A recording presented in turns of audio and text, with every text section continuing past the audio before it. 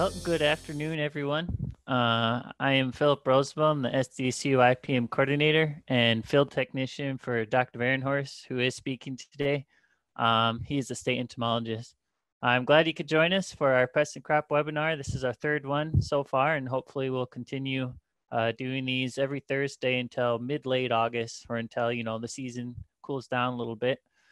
The announcement for this, which you're here, so you obviously got to it already, but we'll always have the announcement every Monday in the newsletter. And then, so just look for that every Monday in the newsletter.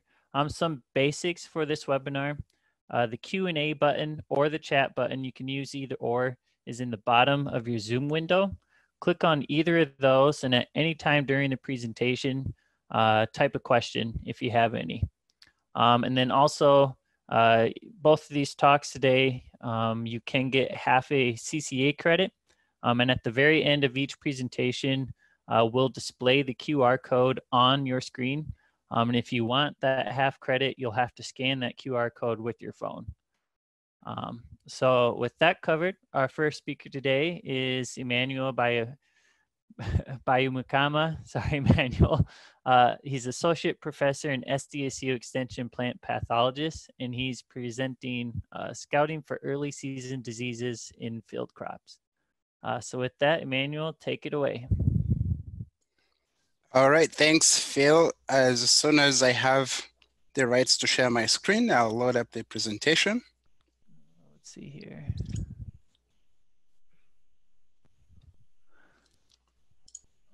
Adam, can you do that? I think you are co-host.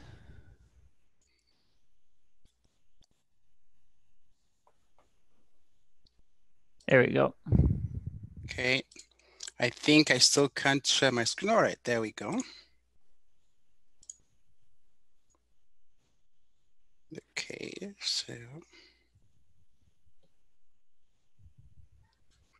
still waiting for this PowerPoint to load. Okay, maybe not there.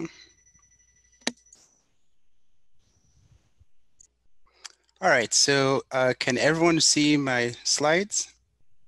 Yep, looks good. Awesome. Okay, so thanks everyone for joining us this afternoon. So as Phil mentioned, this afternoon I'll be sharing with you some of the diseases we need to be aware of as the plant establishes, but also as the season progresses. And so we'll cover root rots and then also early foliar diseases that we need to be aware of.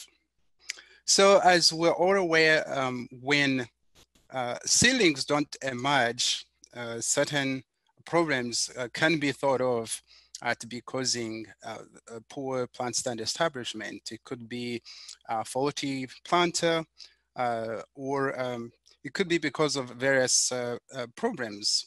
Sometimes where you see a whole entire row is not emerging, most likely that's not going to be because of a disease, but perhaps because of either the depth of planting, or maybe that particular hose got plugged and the seeds did not come out, or they were just buried too deep.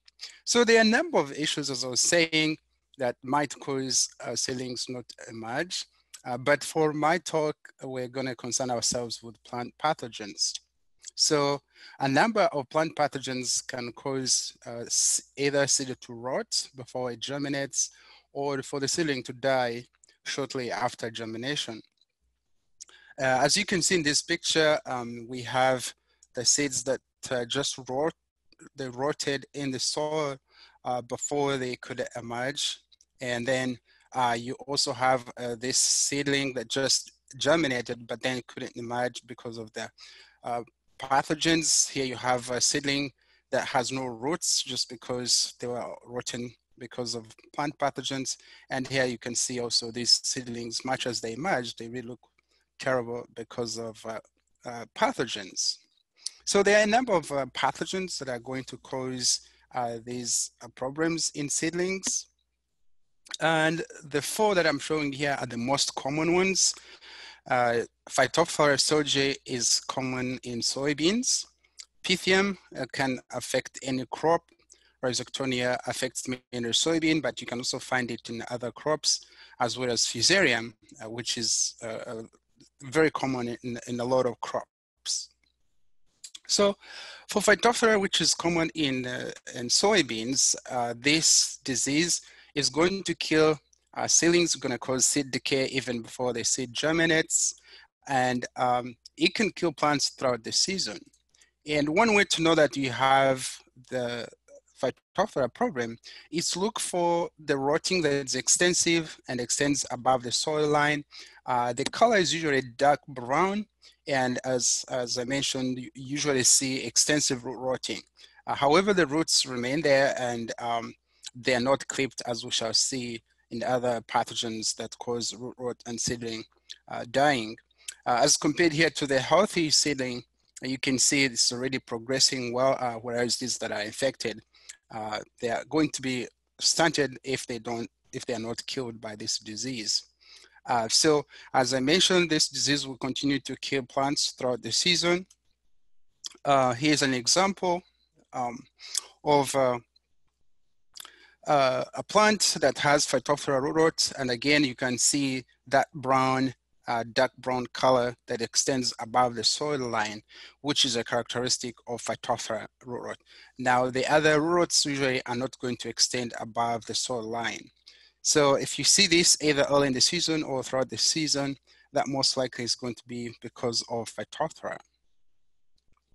So Pythium is another common root rot that can take out seedlings, also cause seeds to die before they germinate or shortly after germination. And this root rot is not quite easy to tell from Phytophthora, but it's going to cause more of the reddish color on the seedling that is dying because of this disease. And also they tend to appear mushy. So if you see mushy, rotting, kind of soft, rotted plant tissue early in the season, that likely is going to be due to Pythium. So the good thing with Pythium is once the plant is past V2, as the plant grows past the seedling stage, it becomes more resistant to Pythium. So plants that are killed a bit later in the season are likely not to be due to Pythium, but perhaps because of other pathogens. So Pythium, as I mentioned, is pretty common in across crops, so wheat, corn, soybean, sunflower, and other crops. The one characteristic that is going to let us know we have Pythium is where you have this kind of collapsed tissue on the roots that are rotting. That is going to be a characteristic of Pythium root rot. So then Fusarium root rot is common across a number of crops. This is characterized by limited roots on the plant. So a lot of secondary roots are lost because of Fusarium. So sometimes you just pull the plant and you only see the main root. When that happens, that is likely to be caused by the Fusarium pathogen. The color is usually dark brown as seen on these soybean plants. But if you split the stem, sometimes you might see a little bit of pinkish color, which might be an indication of Fusarium root rot. So Fusarium, again, is common across a number of crops. And the other disease that's caused by Fusarium is sudden death syndrome that a lot of us are aware of. So this disease actually is going to be seen later in the growing season, but actually the infection happens right after a seedling emergence in soybeans. So where we have excessive moisture and where the plant is, the variety that was planted is susceptible, you can have sudden death develop. But again, the idea here is that the pathogen infects soybean plants right after seedling germination, after seedling emergence, and then the symptoms do show up much later in the season. So that's one thing we need to be aware of going forward. So again, Fusarium species are going to affect a lot of crops. So in corn also, we've seen cases of Fusarium developing in corn seedlings and killing those plants. So I've seen here, if a a corn plant has fusarium, you're gonna see this internal rotting and discoloration caused by the fusarium pathogen. You may also see some rotting of the roots, but mainly these lower parts of the plant are going to be rotted and color and discolored as well. So one of the common root rots in corn are going to be caused by fusarium. As I mentioned, pythium is likely to be more of a problem early on in the season, and not as seedlings grow, they become a bit resistant to pythium. So rhizoctonia is another root rot that can cause damping off, when seedlings are killed shortly after emergence or even before emergence. So here, one characteristic of rhizoctonia is this kind of sunken lesion around the stem. That is going to be typical of rhizoctonia in soybeans. In small grains, you can also have rhizoctonia, something called rhizoctonia patch, but this is not something we see commonly in small grains here in South Dakota. We see rhizoctonia root rot to be more of a problem in soybeans. Again, the characteristic of this disease is look for this sunken lesion around the stems or around the main root, the taproot. That would be a characteristic of a rhizoctonia root rot. So then in small grains, we also have issues that are caused by root and crown rots. The first one is the common root rot. And as the name suggests, this is one disease we see a little bit frequently. And it's caused by a fungal pathogen called Polaris sorkiniana. And the typical symptom is this discoloration of the subcrown part of the plant. So where you uproot the plant and you see this area discolored, most likely that is going to be caused by the common root rot disease. The roots may remain healthy, but sometimes you may also have roots rotting as a result of common root rot development. The other thing that we need to also be aware when it comes to root and crown rots in small grains is that you may not see the symptoms. The plant may limp on, but around the time of heading, when you see some of these plants having white heads, the problem could be because of these root rots. And the two common ones are common root rot caused by Polaris, and then the other one is fusarium root and crown rot. Which is the next one that I'm mentioning here. So the difference between common root rot and crown root rot caused by fusarium is going to be where you're seeing symptoms. So for fusarium that is causing the crown area to be rotted has this kind of brown discoloration, but it's above the crown, above the subcrown area. So it extends to the lower nodes, the lower internodes. And so that's how you know you have fusarium and not common root rot. And if these stems are split, sometimes you may see a pinkish discoloration in these lower nodes. Again, that would be an indication of fusarium root rot, fusarium crown and root rot. So what are some of the risk factors that we need to be aware of that increase the risk of root and seedling rots? So the first one is going to be the field history. So field history where a field has had these diseases in the past, definitely you have the inoculum, and that's going to be the first risk factor. The second factor is going to be the moisture level in the soil. So where fields have poor drainage and excessive moisture, then you're gonna have issues with some of these diseases like pythium, like Phytophthora, as well as the sudden death syndrome. So the moisture encourages some of these pathogens that produce motile spores to swim in the film of water. And that means that our roots are going to be exposed to the inoculum. So the level of moisture in the soil shortly after planting might increase the risk of these diseases. Of course, if you plant a susceptible variety and where also the quality of seed is poor, which means that either the seed might be carrying the pathogen or you have seed damage.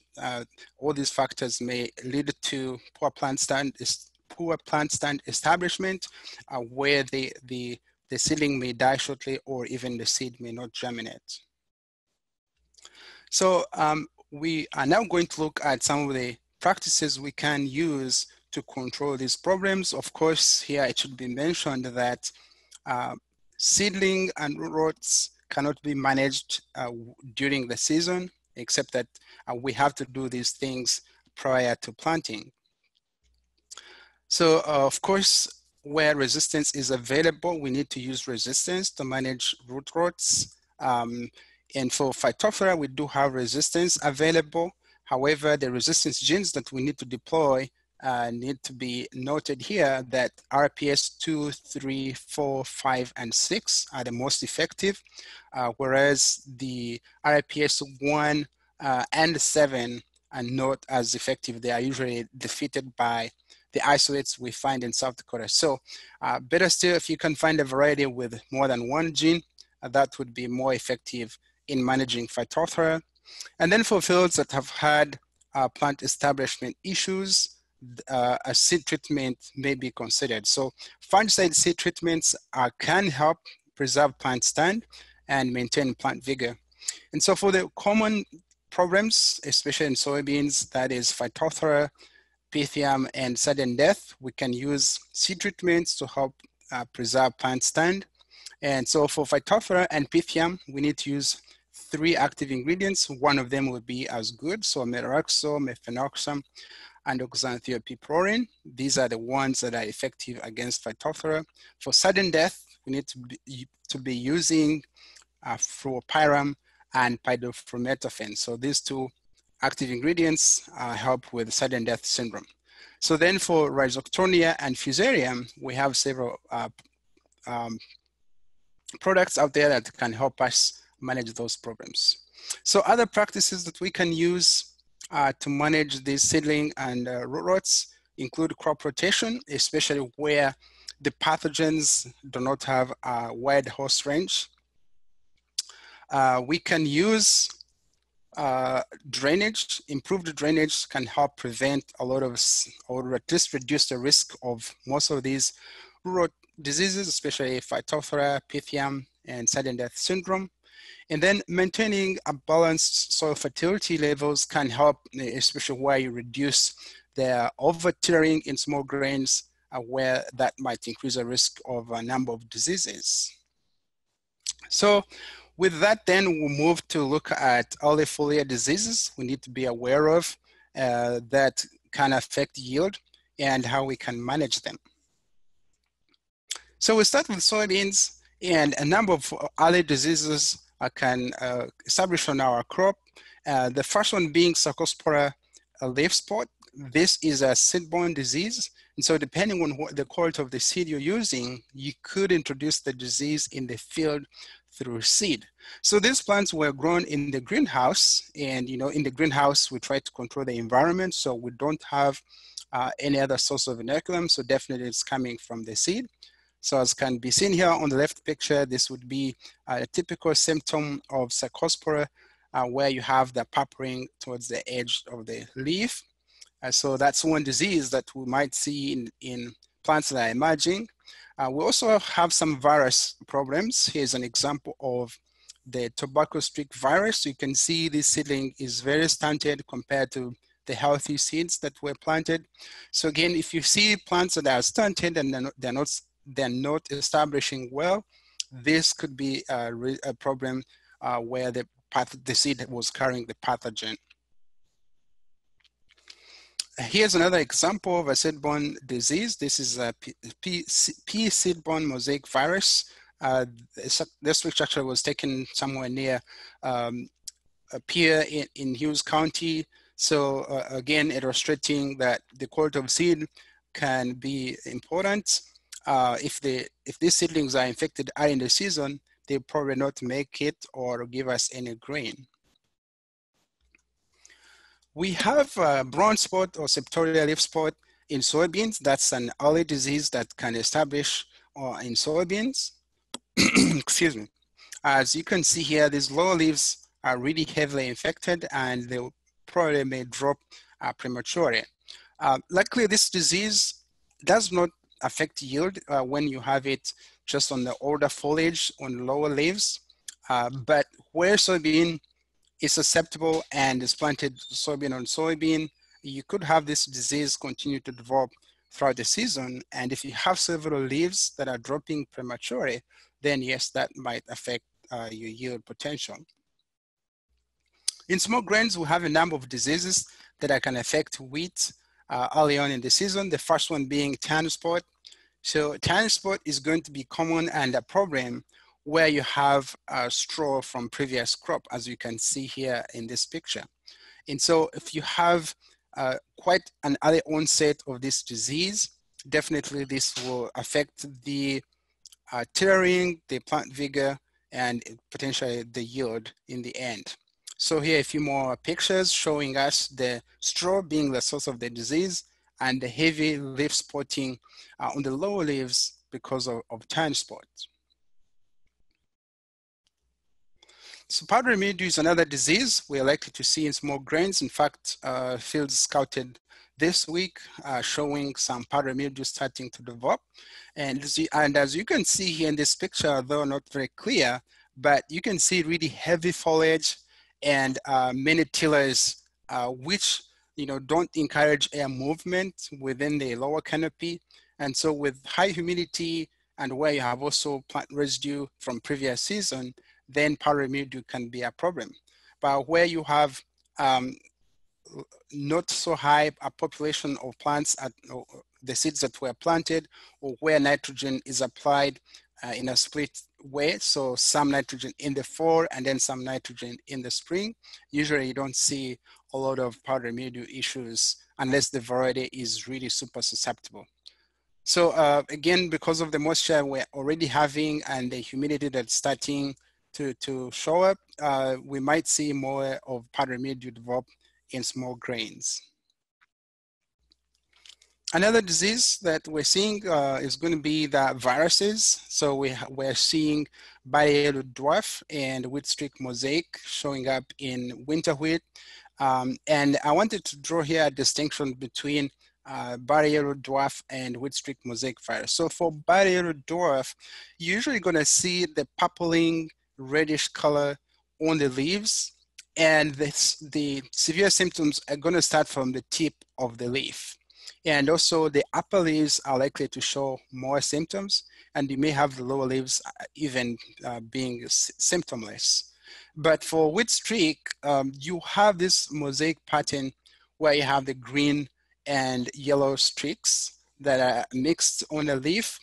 And so this would be a wheat streak. So it's very easy not to confuse body yellow dwarf and wheat streak mosaic virus. And sometimes the symptoms for wheat streak are going to be severe starting from the bottom going up. So it's kind of the opposite. Body yellow dwarf, you have the top leaves showing more symptoms. And for wheat streak, you have more symptoms showing from the lower leaves going up. So again, the easier distinction between these two viruses is to look at the patterns of the symptoms and the colors, of course. Excuse me. For wheat streak, it's going to be mainly the yellow and green streaks that are mixed on the leaf, forming that mosaic. And for body yellow dwarf, it's going to be the reddening and the purpling of the leaves starting from the leaf tip.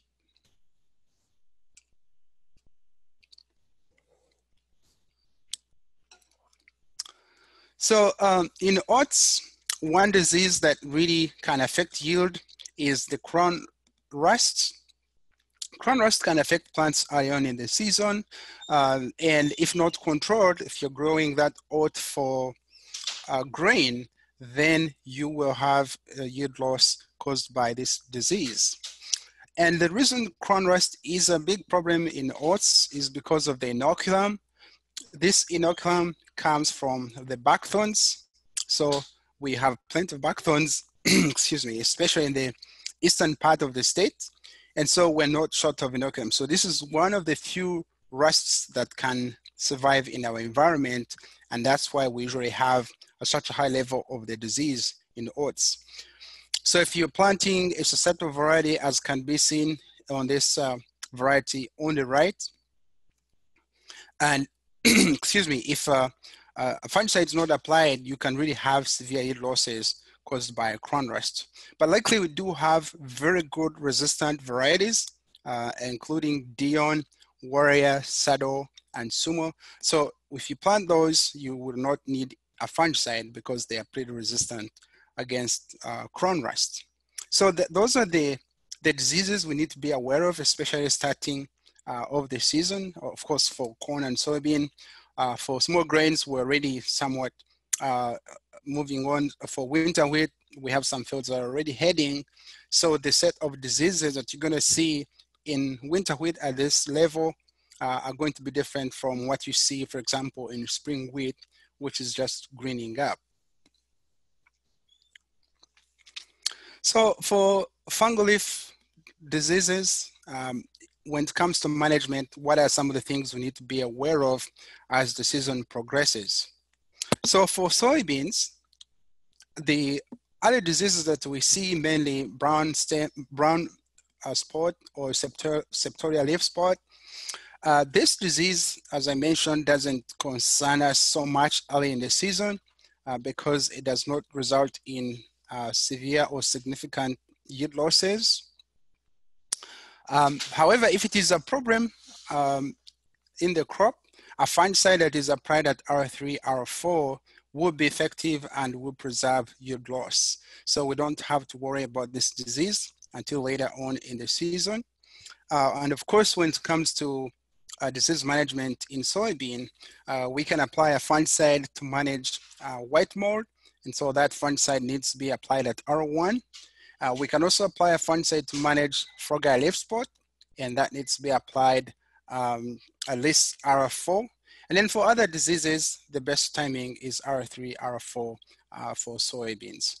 So we need to be aware that the timing of a fungicide will influence how that fungicide will be effective. And of course, for white mold management, also the product you use and the volume of spray will also influence how effective that fungicide will be. So for oats, especially if these oats are raised for grain, we need to scout and apply a fungicide right at the flag leaf emergence. As I mentioned, this disease is pretty common in South Dakota. We have a lot of inoculum, and so we will not be short of the disease. The last 7 years I've been here, I've seen this disease every season, and it has been very severe. So either we are using a resistant variety or we are planning a fungicide if we have a susceptible variety and if we are raising the old crop for grain. Even when we're raising the crop for forage, this rust can affect the quality of the forage. So again, there I would recommend using a resistant variety because spraying a fungicide in oats for forage may not be profitable, may not be economical.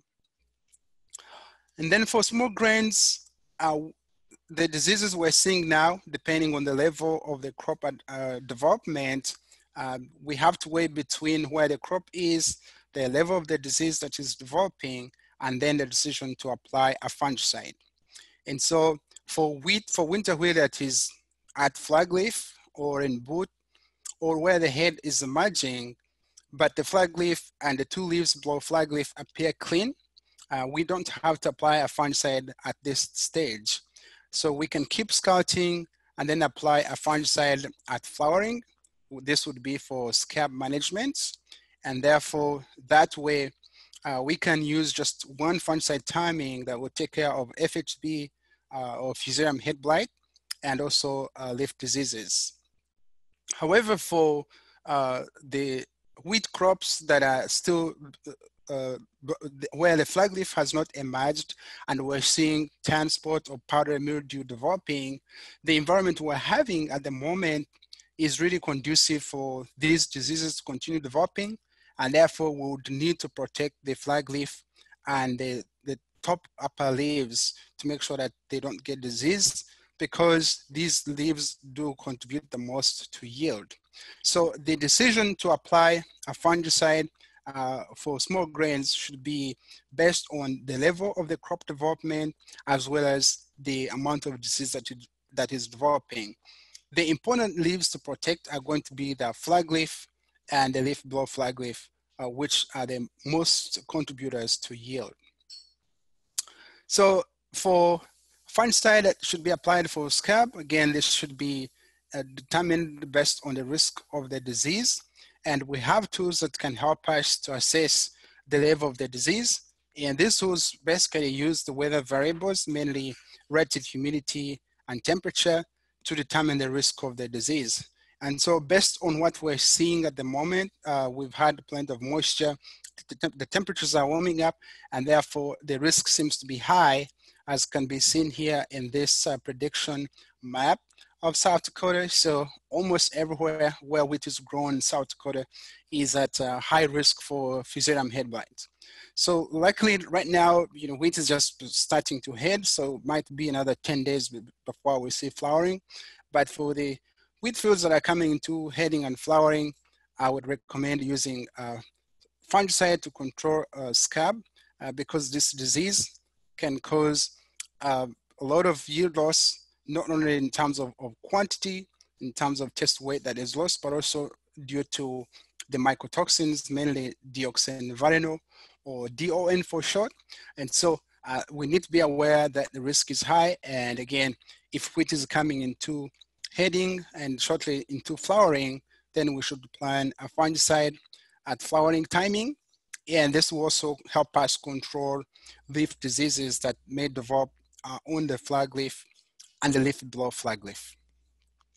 So with that, here's the summary of what I tried to present this afternoon.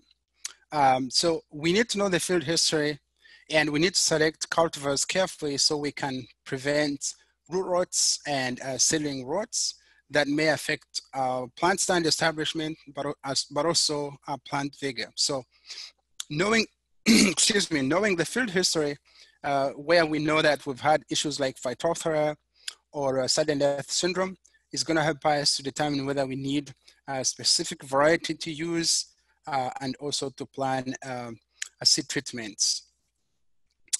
If you have Phytophthora in the past and you've used certain RPS genes that are not effective, please send us a sample so that we can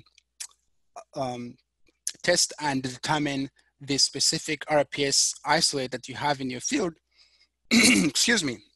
And that would help you to know the best variety to deploy to manage Phytophthora root rots. And as I mentioned, we cannot control these root rot diseases in season, so we need to plan ahead of time, things like variety selection or seed treatment in order to control these diseases that will cause plant stand issues. We need to continue scouting in order to determine the type of disease that is developing as well as the level of the disease. Of course, this will help us to know if we have a virus, we don't have to apply anything in the field. If we have a bacterial disease, we don't have to apply anything in the field. But also if we have transport and only developing on the lower leaves, probably we don't have to worry yet. So scouting is important to help us again know the different problems we're having and the level of these diseases in the field. And we also know that a well-timed fungicide will help us to prevent yield loss, especially for certain diseases that we know can cause severe yield losses like Fusarium head blight, like frog eye leaf spot, like tan spot and rust diseases. So we need to scout, and then if the level of disease calls for fungicide application, that fungicide is applied in time to prevent yield loss, and of course make sure that we have a return on investment when we're using these products. So with that, that comes to the conclusion of my presentation. Here's my contact information for anyone that has a question on any diseases. Please feel free to contact me or any of my colleagues. Well, good afternoon, everyone, and thanks for attending. As the title indicates, we're going to be talking about some early season insect pests, and we're going to be covering just a few and a couple different crops. So we'll not focus just on one crop for the talk today. So I didn't start with this last week, but this week I want to give everybody a little bit of an update on, who am I? If you've never seen me give a talk before, I'm Adam Varenhorst. I'm originally from Northwest Iowa, and here's a picture of me and my dad. We're out scouting a field. So you can see I started my interest in insects and IPM and scouting very early. And so that's really how I got started in all of this. So we're going to get started today in alfalfa. The biggest early season insect pests that we see in alfalfa, typically year after year, are alfalfa weevils. The adults and the larvae both can feed on the alfalfa. They generally affect our first cutting really hard, and then also the subsequent regrowth. So the issue here is if you let this pest get to very large populations, they can actually cause some stunting and can really reduce the next cutting also. The larvae feed on the terminal buds and also on the new leaves. So that's where that reduction and regrowth occurs, when they're feeding on the buds. And both of them will leave circular holes on the leaves, with the larvae causing most of the issues. So here's what that defoliation injury from the larvae and the adults looks like on the leaves. So you can see the leaves actually start having kind of a white appearance, and then you see a ton of little holes all throughout the leaves. So that's what we're trying to avoid. And a lot of times when we're scouting, we'll be out in a field and you don't even need to get close to see what's going on, because a heavily infested field with a lot of leaf feeding occurring will actually have what we call a frosted appearance. So the leaves actually start having that white appearance, and when you have enough of that occurring, parts of the entire field can actually start looking like they're turning white. And so that's a sign that things are already probably a little too late for that cutting, but the management's going to be for the subsequent growth in that field. So to scout for alfalfa weevils, we recommend looking at 30 stems. Easiest thing to do is actually pull the plant to shake it in the bucket, or if you're not wanting to pull the plants, you can put the bucket down by them and kind of hit them into the bucket. So the whole idea there is you're dislodging the larvae from the actual stems where they're feeding. Once you do that, then you're going to look in the bucket and you're going to count them. And take an average, so you get your total divided by 30. Another thing you need to do is figure out how tall the alfalfa is, because I gave you a threshold down here. Typically the economic threshold is between 1 to 4 weevils per stem. However, if you look at our articles on the extension website, these are actually dynamic and they vary based on the growth stage and height of the alfalfa. So the smaller the alfalfa, the lower the threshold, versus the larger the plant, it can handle a little bit more weevil pressure. So for management options, they do put down a lot of the literature will tell you that a cutting can sometimes reduce the pressure of the alfalfa weevils. Another option are foliar insecticides. The big thing with the foliar insecticides is you really need to watch the pre-harvest interval that's present on the label. The reason for that is if you're close to cutting anyway, you notice that you have alfalfa weevil pressure and you spray, some of these pre-harvest intervals can be up to a week. In those cases, you probably don't want to have to cut and wait a week before you can actually bale, or you don't want to have to wait a week before you actually cut, because then you're going to be just losing some time out in the field. So really watch that. One of the things we've seen in scouting for alfalfa weevils is that sometimes people do use the cutting management approach. However, if the populations are very large and there are a lot of larvae out in the field, what we've actually seen is the larvae will move out of a windrow of the cut hay and go back into the stubble of developing plants, and essentially then you get a clear cut because there isn't a lot of leaf material left there, and they actually will go through and cut anything and feed on anything that's left. And so one of those things to really watch for and try to manage. Now, there are other weevil larvae out and also adults out in alfalfa. So we need to make sure we're identifying the correct ones. So the alfalfa weevil larvae at their largest stage before they pupate and turn into adults are about 3/8 of an inch long. So they're smaller before that. As you can see, they're green. They have a white stripe. It's a little bit hard to see here. They have an almost black head. So it's really dark brown, almost black. And another key thing is in the picture I showed, and the reason we see those frosted leaves is these feed primarily on the upper parts of the plant. Now, if we contrast that with the next larva, these are clover leaf weevil larvae. These are a little bit larger, so they can be a ½ inch long. A big characteristic difference is that these have a very light brown head. So compare that to the dark brown in the previous picture. That's kind of a key thing to look for. Another big difference is these feed on the lower leaves of the plant. So you're not going to notice these until you actually dig down into the canopy a little bit and look at those lower leaves. If we look at adult differences, now this is where it gets a little bit trickier because the adult differences aren't as easy to tell, in my opinion, but this is an alfalfa weevil adult. So at their adult stage, they're 1/4 inch long. They're light brown to gray, so they have a little bit of color variation. The big thing though is they have this kind of, it's a dark band that runs down the middle of their body. And now there is some variation with this, so some of them will have a more pronounced band than others.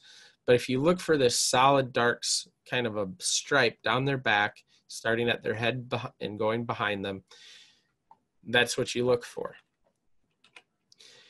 The cloverleaf weevil adult is a lot larger than the alfalfa weevil adult. It has a brown body. The big thing here, because it's kind of relative unless you have something out there to measure them, you're talking about maybe somewhere between an 1/8 to 1/4 inch difference, but in size. The big thing is these have numerous black lines that are separated by lighter colored lines. You can't see it so easy. It's a little bit easier to see here on the thorax, but you see the light colored lines and then the darker colored ones. On the abdomens, there's just tons of the stripes. So there's not the solid black band. And so that's what you look for there.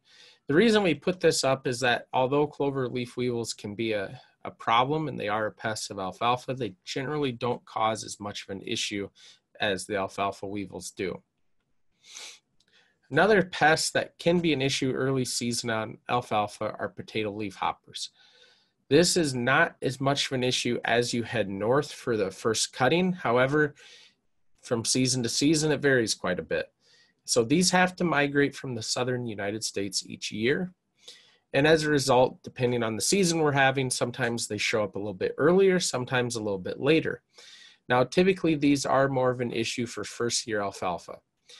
Now, the feeding from these a lot of times is mistaken for drought stress. However, in the last couple of years, we haven't had a lot of drought stress to complain about. It's actually been too wet.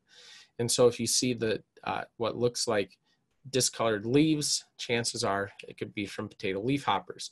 I don't have a picture here. We actually call it hopper burn, and the outsides of the leaves begin to discolor, kind of look like they're turning reddish brown, and that's hopper burn. That's actually from these potato leaf hoppers feeding on the plants. So that's all I have for alfalfa. We'll be switching now to corn.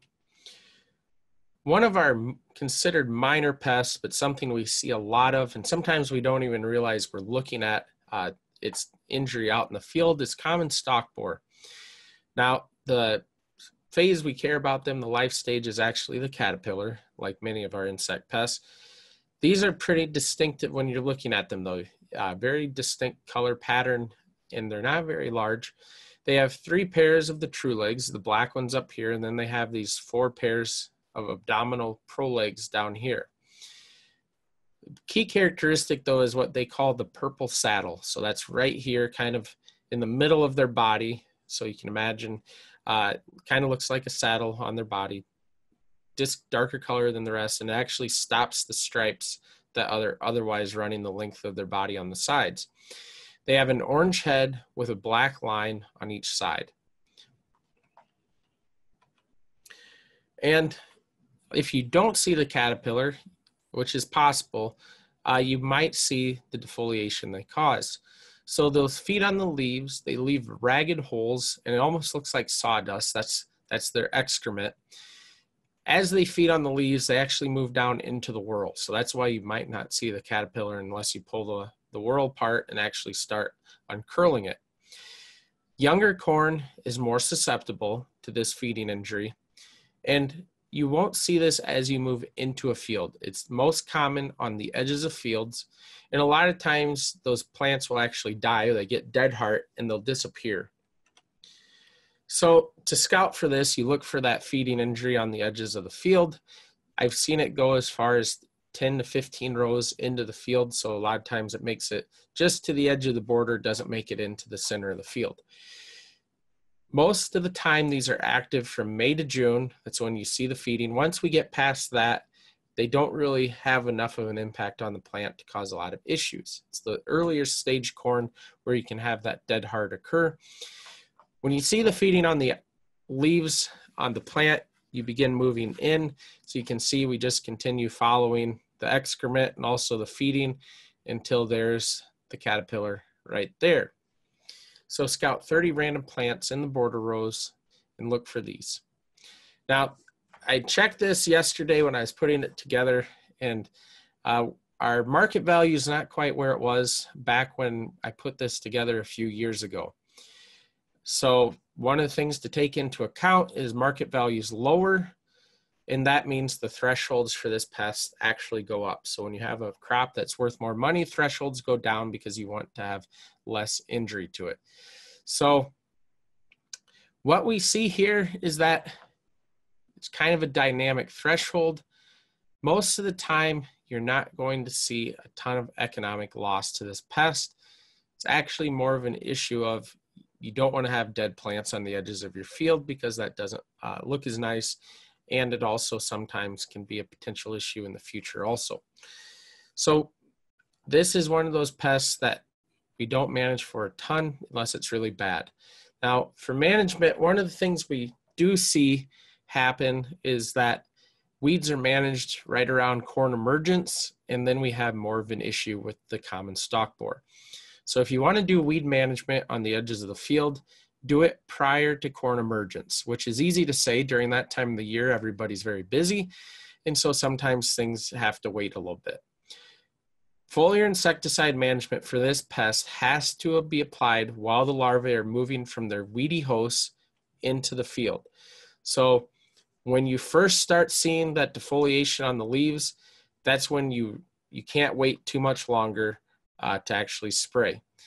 And most of the time, only the first 4 to 6 rows of the corn need treatment. And most of the time, most fields don't get treated because the pest just isn't present in large enough numbers. Another pest that can cause a lot of headaches during the spring are black cutworms. These are something that also have to move up from the southern United States. And so for South Dakota, sometimes they get here a little bit later. They get their name because they have a darker color than some of our other cutworm pests. We say that their skin kind of has a rough texture. Again, that's relative in comparison, but they do have a lot of ridges. And as I say, they vary in color from dark brown to black.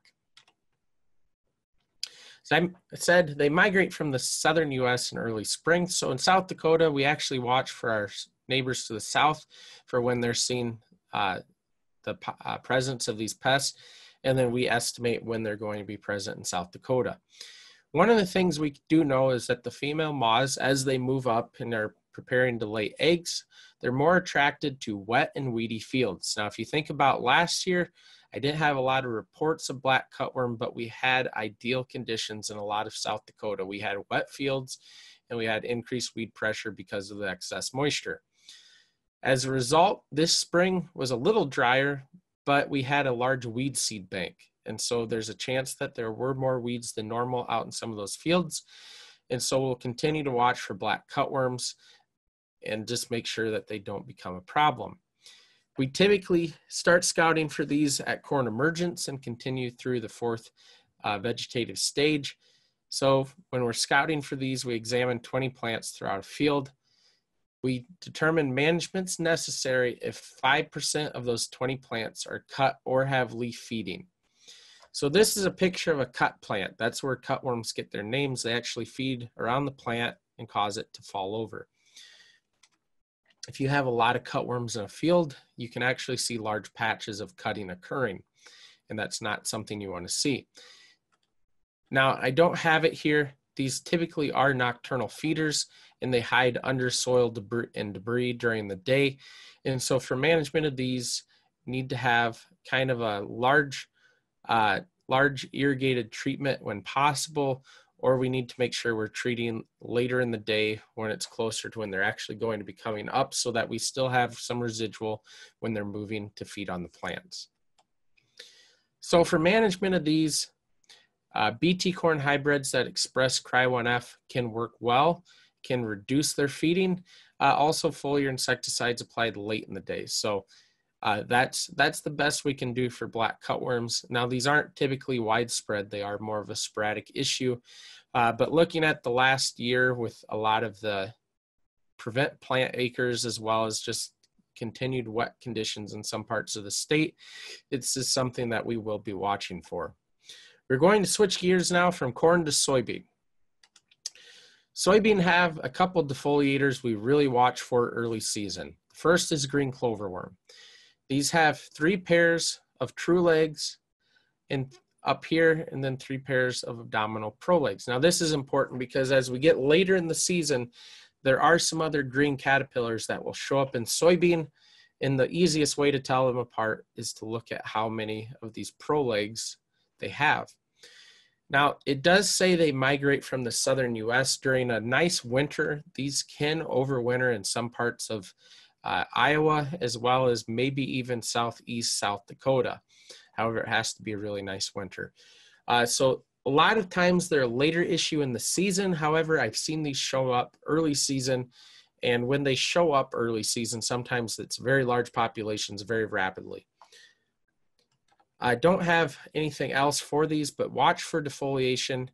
These guys will be present on the leaves, so they make fairly large, irregular shaped holes. And then you'll see a lot of caterpillars present also. So that's something to watch for as we get into soybean emergence.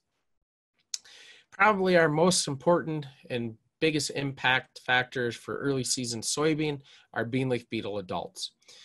So the adults can vary in color quite a bit. They can be brown. This one's more of a yellow color, orange, or even to red, just varies. Those are the main colors though. So for identifying these, we look for a couple key characteristics. The first one is they have a black triangle right here that's located behind the head and thorax. So you look for right here, this is kind of a black triangle, you look for that. And then most of them will have 4 spots on these hardened forewings. Now, as you can see, the spots aren't always as clear on all the beetles. Some of them will be kind of blurred together. Some of them have spots that are barely visible. So this is the easiest way, though. They almost always will have this black triangle. The spots can vary, the colors can vary. So for bean leaf beetles, we actually in the spring are looking at the overwintering population. They overwinter as adults. They emerge from wherever they were hiding, and they actually begin feeding on alfalfa first. They wait until soybean emerges, and as soon as soybean starts emerging, they'll move into the soybean fields. Where they will feed on the leaves, they'll leave small circular holes, and with a large population of bean leaf beetles, you can actually have quite a bit of defoliation occur. The threshold for these is 30% defoliation prior to flowering. We go with the defoliation because bean leaf beetles are kind of timid, and they will actually fall off the plants as you get closer. If they see your shadow covering the plant, they'll drop into the soil. So it makes these a little bit harder to scout for based on populations. Next, we're going to talk about a new soybean insect pest that actually starts causing issues early season. So the issue with this picture here is right along here. So this is corn, this is beans. I've shown this picture a lot. So if you've seen it, I apologize, but it's kind of a key characteristic we look for. You'll notice that there's dead soybeans, and a lot of people's first impressions are, well, that's probably a little bit of drift. Whatever the herbicide they sprayed on the corn drifted a little bit, caused this issue. However, both the corn and the soybean were Roundup ready, treated with Roundup. So we shouldn't see a lot of injury like we're seeing here. To make it more interesting, this is a picture that was taken later season. This is the same field, different perspective with a drone. And what we see here is that we still have the dead plants along the edge. You'll actually notice that weeds started to emerge because there was no cover, because there's no soybeans there. The dead plants are actually moving into the field further now. Plants are starting to senesce. This was later August when the picture was taken, but there's a lot of discoloration that shouldn't be occurring right on the edge of the field. And what's really interesting is this field was pretty contoured due to the hills, but if we follow the edge of, we see it goes way back quite a ways, pretty much the entire line between the corn and the beans. So what was going on? We know there's dead plants. We look at more fields and we notice that we see more dead soybean plants, almost always either between on the edge of the soybean where it's meeting corn or where it's meeting a road ditch or a tree line. And when we started inspecting these plants, we noticed that they had some key characteristics. One of them was that there was a discoloration near the soil surface. So here's a soybean plant, early season. This is only about a V2, V3 plant. What we see though is right here. This is the discoloration we're looking for. I took a picture a little bit closer so you can see it. Soybeans always are a little discolored near the soil surface, but it's this kind of dark brown, almost a purple color that we're looking for right here. And it's always near where there was a natural split in the stem. When soybeans are developing early season, they grow really rapidly, and that's what causes these splits to occur. Generally though, those would heal up and you won't notice anything. Another key characteristic in these plants we were seeing was that they break very easily, so they were prone to lodging. And it almost always broke right around discoloration. Now, if I go back a slide, one more thing we notice is that it's almost impossible to tell, but it's there. There's a little bit of swelling right here. So kind of around the stem where there's that discoloration in relation to the rest of the plant. So you'll notice there's just a little bit of swelling on both sides right there. And that's, again, where they were breaking. We look later in the season, the discoloration's still present. There's a white fungus growing on the plant. This wasn't white mold. We had it tested. It was a white saprophytic fungus. We believe it was feeding on plant nutrients that were coming out of the plant right above where you can't see in the picture. Plants in this field were actually weeping in the afternoon, so there's moisture coming out of the plant. Another thing, again, is the lodging. It becomes more pronounced later in the season. So when we started digging under the epidermis of these plants, we noticed a common factor. These small orange or white larvae were present under the epidermis. So these are soybean gall midge larvae. Back when we first saw these, they weren't feeding on the plant, they were feeding on that white fungus that we saw on the plant. As we move forward into the future though, to where we are now, they're feeding on the plant. And we're not sure why things changed. But these do appear early season, and they can show up in pretty large populations. So you can see here, there is a little bit of that white fungus here on the plant, but you actually can see discoloration now on the stem itself where these guys are feeding. So they're not all present where the white fungus is, they're kind of everywhere on the plant. Early season, we start scouting for the soybean gall midge adults. The adults are 1/4 of an inch long from the front leg, tip of the front leg to the tip of the back leg. These are going to be kind of hard to identify because there are a lot of small flies out in the field early season. So what we actually are using are modified corn rootworm emergence traps. We're using those to catch the adults as they're coming out of the soybean stubble. These have orange abdomens. And the biggest characteristic we've used for identification is the legs. As you see, they have a light and dark alternating pattern. And this is what we see starting early season. We see plants that look like they're just wilting and dying. Once we start investigating, we see that the soybean gall midge is under the epidermis. Now, what you see also in this picture, it's not as easy because it wasn't the main focus. There's the cornfield right there. So these we found over winter in previous year's stubble. So this was a bean field the previous year, and they emerged from that. So scouting early season, what we recommend looking for are wilting plants. Look for these discolored stems. Once you see that, look for the stem swelling or dead plants on the edges of the field. From there, you're going to have to use either your fingernail or a small pocket knife, pull back the epidermis, look for these larvae. The reason we care so much is when we look later in the season, we're seeing that we can have quite a bit of yield loss. So field edges can vary quite a bit from 10 to 100% yield loss, and it varies how far into the field that goes from field to field. Entire field averages, though, have been observed to be reduced between 10 and 50%. So something that we really need to keep an eye on.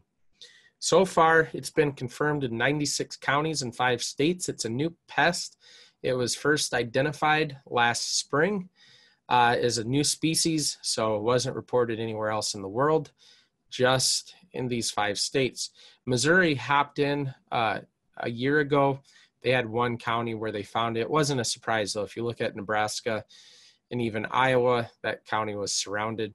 We have it also in South Dakota, and it's something we'll continue watching for.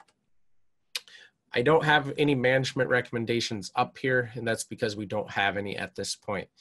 Right now, we're working on figuring out the distribution of this pest, where it's at, where are the hardest hit areas. So far, it looks like our counties down here in the southeast are hit the hardest, especially Union County. One of the things we're seeing is that people are applying foliar insecticides for this pest. That's off-label because this pest isn't present on any labels yet because it's so new. And another thing is we've observed that the adults don't emerge in one large flush. They actually have an extended emergence, which means we can't really hit the populations very easily. And what we're worried about is that a lot of these foliar applications occurring for this pest could potentially lead to actually having insecticide resistance before we ever even know how to manage it properly. So we're not recommending using foliar insecticides on a routine basis to try to keep this pest out of the field. So we'll wrap up. I have a couple minutes, it looks like, left on wheat. Main early season pests in wheat are cutworms. So the army cutworm and also the pale western cutworm. So you can tell why this guy's called the pale western. It's lighter color than the army cutworm. Army cutworms are mainly a pest of winter wheat. So the moths come back from the Rocky Mountains in the fall. They lay the eggs and establish winter wheat fields. The larvae become active, the caterpillars again in the spring, typically mid to late April is when we notice the feeding. So on a typical year, we'd say we're past that. However, these cold periods we had that we talked about last week, whether the weather is affecting pests, we might be a little behind schedule on the army cutworm feeding, but chances are they moved on and are probably headed back to the Rockies. So we're mainly watching for pale western cutworm. These are a pest of spring wheat from May to June. They feed through the stem and kill the plant. Army cutworms mainly just feed on the leaves. The plants can actually grow back out of that. So we'll watch for pale western cutworms. I've had no reports about them yet. Some other early season insect pests in wheat we watch for, but we haven't seen a lot in the last few years, are aphids. The 3 species we really watch for are bird chariot aphid, English grain aphid, and then also the green bug. These are vectors of barley yellow dwarf virus. Typically their activity in the fall and winter wheat is more of an issue because we see a lot of times that the barley yellow dwarf virus shows up in the spring in the winter wheat. They can also reduce yield through direct feeding. We have thresholds up on our extension website for these, but like I said, we haven't seen really any issues with aphids in the last few years. So that's all I have for you guys today. Thanks for your attention. If you need to get a hold of me right now, the best way is to send me an email, which my email is right here, adam.varenhorst@sdstate.edu.